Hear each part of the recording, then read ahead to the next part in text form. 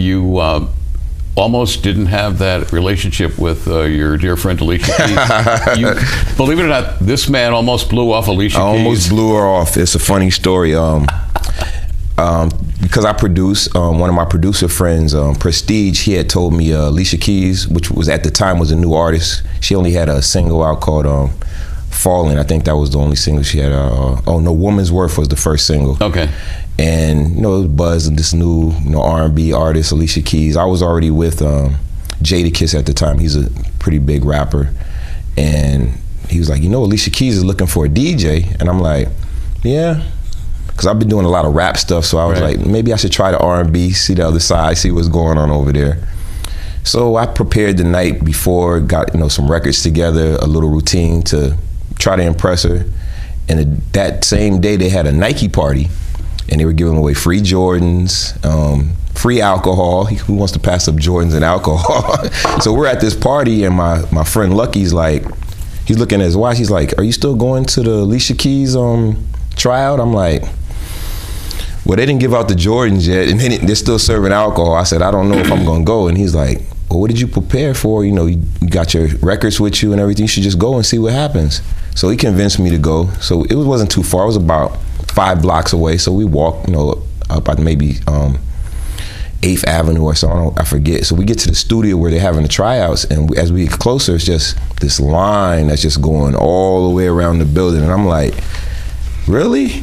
Like, I left the party for this because I'm thinking it's maybe 20 people going to be there, 50 the most. It's like, you said there were 500, right? At least. They went around the building. It was like every DJ in New York City was trying to get that job. I guess word got out, New York City is New York City. So I get there, and as I'm walking by the line, I'm like, I'm not standing in this line. So I just, hey, everybody, hey, iRoc, hey. I'm just walking past everybody. So I go to the front, and one of my friends, DJ Scratch, he's the world-renowned DJ Scratch. He's like one of the best DJs to do it ever. He's in front of the line, so I can't go in front of him, so I went second. So I go in there, and to my shock, Alicia Keys is in there. So most of the time the managers handle stuff like that. So that had to be a little intimidating. Not really, because at that point I had already met a lot of stars like Mariah Carey, and she, like I said, she was on the come up, so it wasn't Alicia Keys yet. It was just a talented artist who was looking for. She hadn't done a minor hit. Yeah, and it wasn't great talent, but it wasn't Prince. It wasn't like Prince was in there, but she's at Prince level now. Oh yeah. So I definitely was shocked that she was there because she was real energetic. Hey, what's your name? She had no clue of who I was. It was her management, about 5 people, and they said, there's the turntables, do what you do.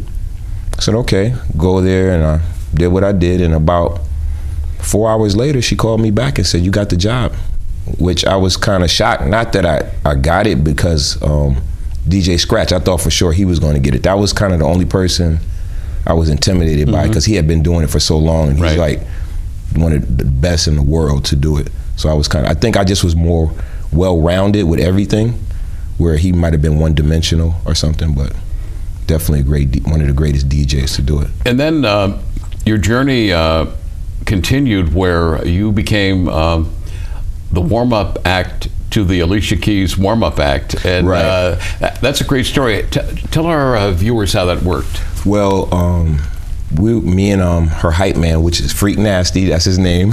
He's only about 4'1" or maybe 4'3", if that, and I'm 6'5", so you can see the contrast. I would play the music and he would dance, and most of her audiences are pretty young. So when we go to different arenas, they're with their parents. They don't want all this bougie music and stuff. They want the party music. So we would always bring the party to every show. So we would get 10 minutes to welcome everybody, and then we would introduce acts like Music Soul Child, Donnell Jones, Floetry, who else was doing? Different R&B acts who were also brand new at the time, doing great music, and it just wasn't a match with what the audience wanted to see. Explain what you would do before the warm-up act would follow you. Well, really, we would go to every city and play the most popular songs. So I would play the most popular songs, and he would do the most popular dances, because it's like this little guy who's like he's only this tall. So it's like he's doing all these dances. He's standing on his head. He's running in the crowd. He's just Mr. Entertainment. I mean, I've never seen anybody entertain a crowd other than Fat Man Scoop. That's just like, you know, like him. So he would, you know, run back and forth, and we do these little skits of, you know, he'd be dancing and his pants would fall down and just, you know, crazy stuff. Sure. And I'd be like, I'm gonna tell Alicia on you. And it just caught on real popular. We would have dance contests where, you know, that people's fathers would come up there and do dance. It just was entertainment, and it kind of was more entertaining than the actual artists they were paying all this money for. So after about, I would say, 10 shows, they were like, we're spending all these money for these opening acts and they're doing better. Let's just hire them for the open. So you became the opening act? We became the opening act. So we went from 10 minutes to 30 minutes to an hour to we're the opening act for Alicia Keys world tour everywhere. Alicia Keys is on stage, and it became a regular part of the show that at a certain point she would be talking one-on-one with the audience, and you would become a goof.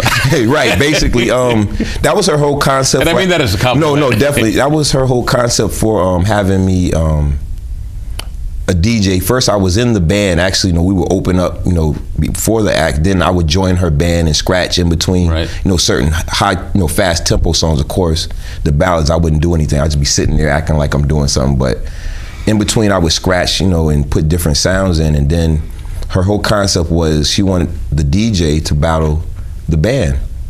So in the middle of her show, she would be talking to all the ladies, you know, the lights would be low, you know, real intimate setting. Ladies, how many of you ever been cheated on by your man? You know, it's all this, you know, girl talk.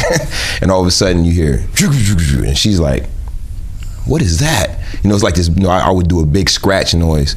And she looked back, she like, is that you, iRoc? And when then the big spotlight would, like, this would be the turntables, and I'm hiding behind it. So then I would come up slow like this, and everybody would laugh every time. You know, it's like, and then I would act like I'm all cool, like, yeah, it was me. What? Like, what you gonna do? And she's like, you don't hear me talking to my ladies? What are you doing? I'm like, well, you were talking, the band was playing, I was feeling left out, and everybody's like, oh, you know, like that. So it goes from there to, well, what do you want me to do? Fire my band? And I'm like, yeah, get rid of them. All you need is me with the turntables. And everybody laughs. So she's like, so you want to challenge my band? And I would be like, yeah. So then I'll be like, but I need help. You got 1, 2, 3.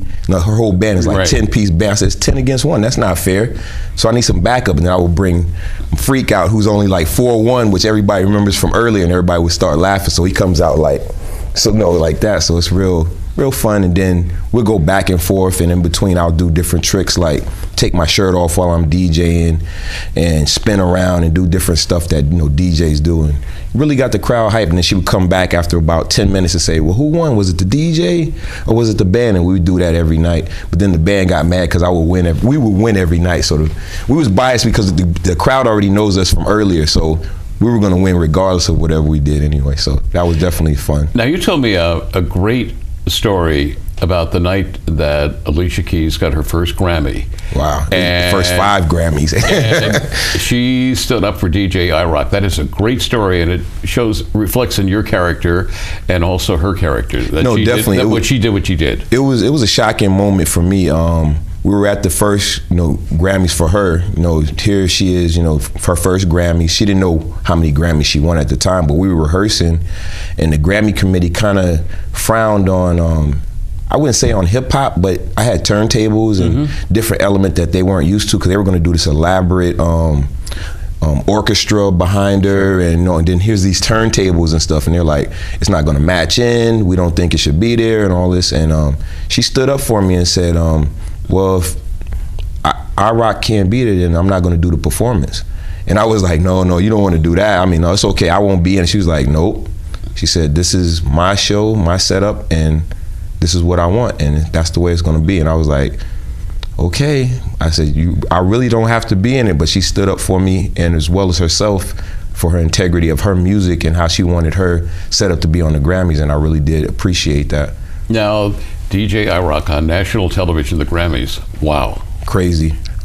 Yeah, that was a really big moment, because at the time you know it's a big moment, but when you see that she actually won, you know, 5 Grammys, and not many people win 5 Grammys their first time out, it was really a big moment in history for me, but definitely for her. And then it's a funny story from that too, because the next day I asked her, I said, what are you going to do now? Like, I thought it was not like it's over, but I'm like, you won 5 Grammys. Like, what are you going to? She said, do you mean what I'm gonna do now? She said, I said, well, you won 5 Grammys. What are you gonna do now? She said, next time I'm gonna win 6. And that just tells you her forward thinking of, you know, she said there's no level. Once you think you reach the top, then there's nowhere else to go. Now, you've been on David Letterman, right. Jimmy Kimmel, MTV. Right. Wow. I mean, here's this guy that started off in the Bronx, and now you're this national figure. What is that like? Like, you're going on with Letterman or Jimmy Kimmel, like, wow.